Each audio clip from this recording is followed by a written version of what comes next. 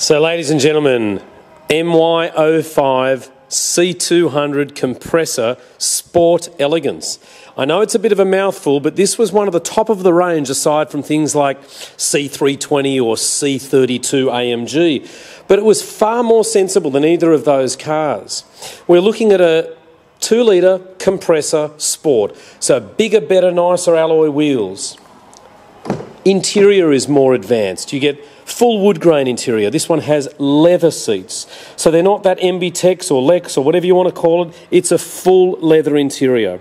Sport gets you that aluminium coloured gear shifter, stainless steel foot brake and accelerator pedal. Sorry it's a bit dark. We're going to go and turn the light on in a minute and get a bit more light in here. But the colour is called Cubanite Silver. So it's sort of a champagne, goldy, silvery colour. It's a little bit wet because we just gave it a wash. Tinted windows. I'm just going to come over here and put the light on so we can get a little bit more... have a look. Whilst I'm doing that, you can have a look around our showroom and see exactly the sort of cars that we sell. Mercedes, BMWs. There's a bit more light now.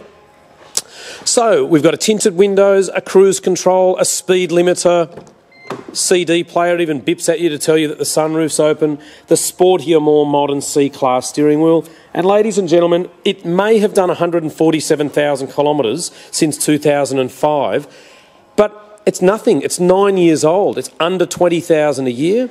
The car's got one or two tiny little marks on it, but you know when you just get in a car, it just feels right. It's been well serviced, it's got logbooks from new, it's got spare keys, and it drives beautifully. Finding a good C-Class for 15 grand is really easy. You really need to just tick all the boxes. Colour combination, drivability, options, you know, the resale value is probably quite important as well because of the actual model and just the way that these cars generally feel. Grippy steering wheels, no scratchiness on the actual headlamps. The dashboard doesn't seem all sort of marked and worn. The buttons and the dials aren't all deteriorated. You can see here, it is in particularly good order. Buttons on the steering wheel. Obviously in here, you'll see you can put your Bluetooth.